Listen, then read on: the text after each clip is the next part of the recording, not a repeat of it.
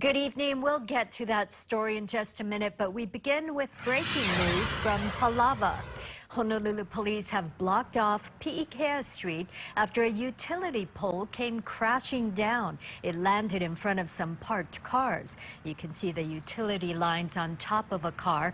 Right now, there are no reports of any injuries, but police say wind knocked over the pole. Let's check on just how windy it is and will be with Kamaka Pili. Kamaka?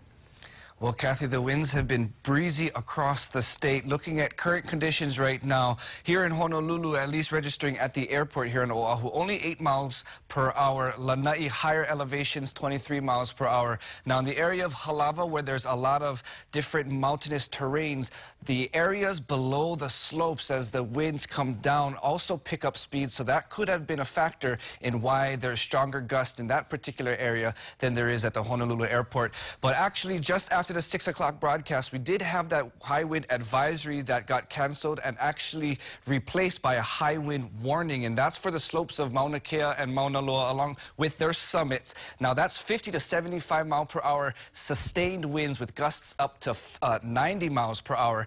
Now all of these winds are coming because of strong northerly and northeasterly winds from a high pressure system north of our islands. That, along with some low pressure systems flanking both ends of the state, are creating those winds to even pick up higher speeds and create more gusty and breezy conditions. Stay tuned to our KHON2 News at 10. We'll have more later on in our newscast. But for now, Kathy, back to you.